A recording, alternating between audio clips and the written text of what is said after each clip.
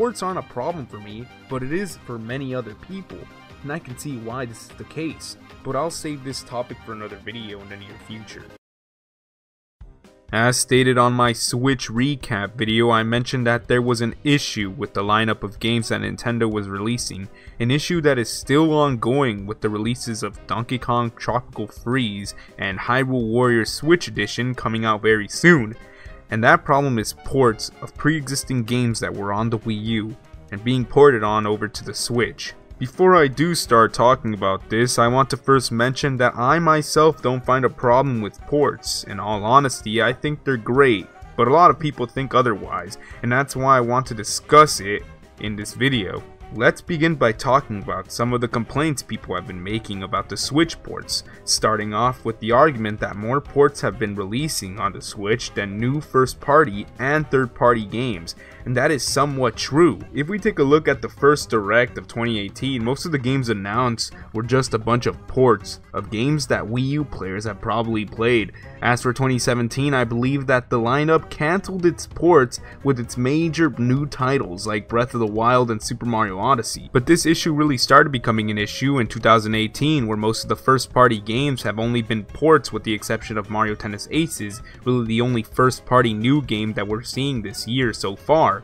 But really the worst part of the port problem that Nintendo has is the pricing of these ports. Games like Bayonetta 1 and 2 don't fall into this category, but games like DK Tropical Freeze do, with the game being priced at $59.99 US rather than the $49.99 pricing the game launched in when it came out on the Wii U. And I believe this is the problem that most people have with this whole porting thing, and they have a good reason for it too. Especially if they previously purchased the game on the Wii U, but people have to understand that they aren't obligated to buy these games. These games are being ported over to the Switch because those games were missed on, because it was on a system that lacked sales. Not many people got to buy Mario Kart 8 or Bayonetta 2 because it was on the Wii U, a system that barely made it to 10 million sales on its 4th year. Just think about it. People who didn't own Wii U's have an opportunity to own the game on their Switch, and the game being ported has another shot to make an actual profit for Nintendo. I would call it a win-win scenario, but really the only ones who lose are the Nintendo fans who have played the game, which ultimately sucks, but hey, that's business folks, what can I say? As far with the amount of ports we are getting, should Nintendo slow down the ports?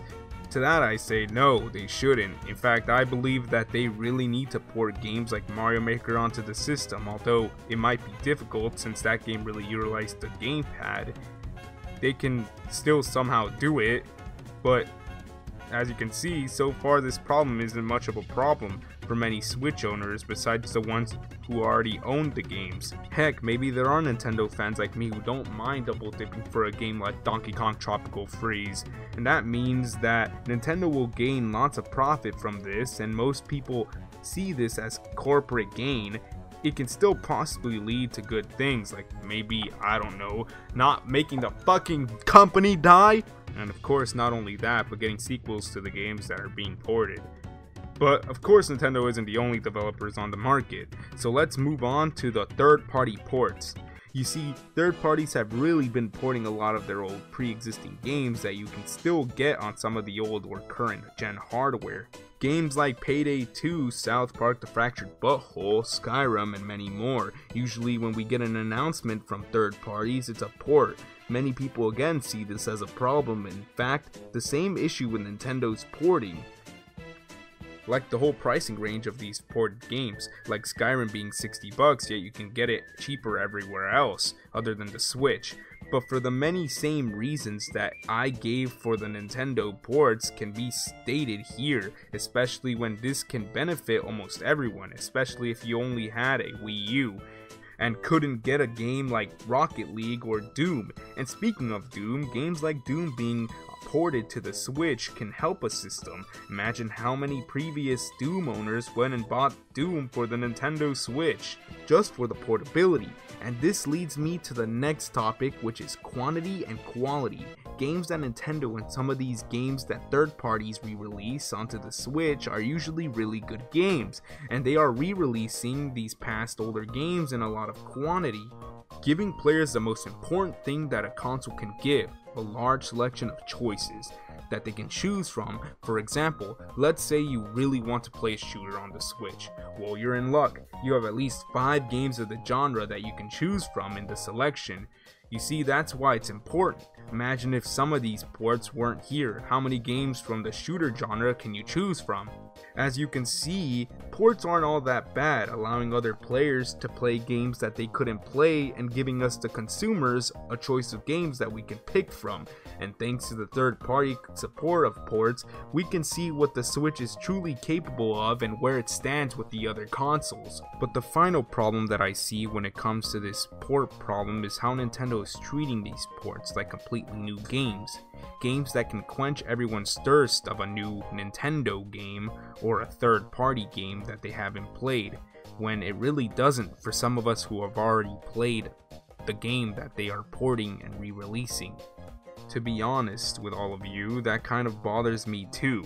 I really believe Nintendo will stop porting games at least when this year ends. That's sort of my theory, but we'll see. For now, we have to just deal with these ports, and some of us might like that and some of us won't. But remember one thing, Nintendo is still pumping out greatness, with Smash Switch coming out this year and Yoshi 2018 being due by this year. So yeah, I can wait, and while I wait, I'll relive these great Wii U games that got unnoticed due to the system's care and lack of sales on the Nintendo Switch. But now it's your turn to tell me what you think about the entire port situation that people are calling at. Do you like ports, or do you really want them to slow it down when it comes to it? But I really think this is a good thing, for at least now.